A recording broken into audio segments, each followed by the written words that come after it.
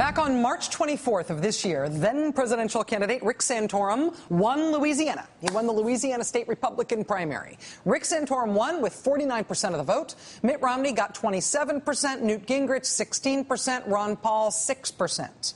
The great state of Louisiana will send 46 delegates to the Republican convention in Tampa this summer. But even though Ron Paul came in dead last in Louisiana, even though he came in 4th out of 4 in Louisiana, when Louisiana sends its delegates to the convention in Tampa this summer, Louisiana will retroactively become a dead heat between him and Mitt Romney. It's looking like right now maybe 19 delegates for Mitt Romney and 17 for Ron Paul. Rick Santorum, who's now out of the race, will still have the remaining 10 that he got that March night. But Ron Paul supporters overwhelmingly dominated the Louisiana caucuses this past weekend. Almost 3/4 of the Republicans elected at the caucuses in Louisiana say they support Ron Paul for president. Also this weekend, there was chaos at the Republican caucuses in the great state of Massachusetts. Less than half of Mitt Romney's delegates were elected to represent him at the convention.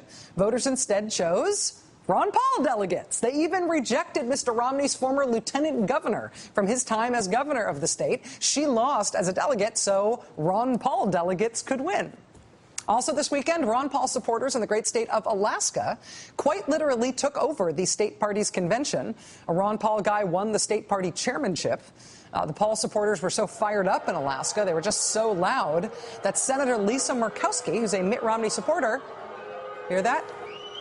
Could not deliver her planned speech in the room. Neither could her guest, Wyoming Senator John Barrasso. The crowd is chanting, Ron Paul, Ron Paul, Ron Paul, and nobody else is getting a word in edgewise. As a result of all this, a Ron Paul supporter won the election for state Republican Party chairman. He beat out the guy backed by the current Alaska chairman, who's had the job for over a decade. Alaska's going to end up sending 6 Ron Paul delegates to the Republican National Convention in Tampa. We've seen this Ron Paul plot before. Do you remember the Iowa Republican caucuses this year? First, they said that Mitt Romney won it, but then it turned out that no, that wasn't right. Then they tried to say it was a tie. Then Rick Santorum was declared the winner. But then it turned out none of it actually mattered in a practical sense because the Iowa caucuses did not allocate a single delegate. A state Republican Party committee does that. A state Republican Party committee picks the delegates who go to the Republican convention. And last month, Ron Paul supporters took over that committee, guaranteeing Ron Paul at least half of Iowa's 28 delegates. So in the end, forget all that nonsense. Ron Paul won Iowa. And, oh, by the way, a Ron Paul supporter now chairs the Iowa Republican Party as well. Ron Paul supporters have used state party rules and conventions and processes to secure victories large and small that will have a practical effect on the Republican Party. If not the nominating process for president this year, maybe the convention itself. Ron Paul's strategy hasn't been to convert non-believers or to swing Romney delegates over to his side. The Ron Paul strategy has been to get his own supporters inside, to get them inside the process. And we cannot say we didn't see this coming.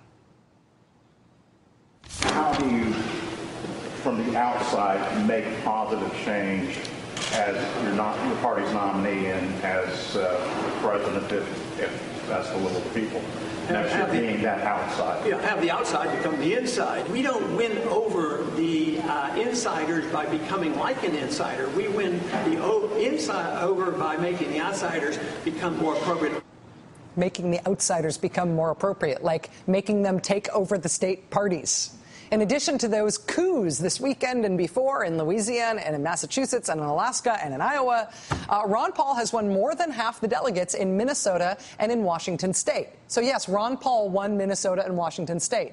He's got his eyes on Maine, on Missouri and Nevada as well. He is scheduled to speak at the Nevada Republican State Convention this weekend. If Ron Paul wins a majority of delegates in 5 states, his name will officially be entered in nomination at the Republican National Convention in Tampa. And there will be a lot of Republican Ron Paul delegates there to cheer or do something when that happens. And then what? The Republicans fight it out like gladiators at the Coliseum? I love this stuff.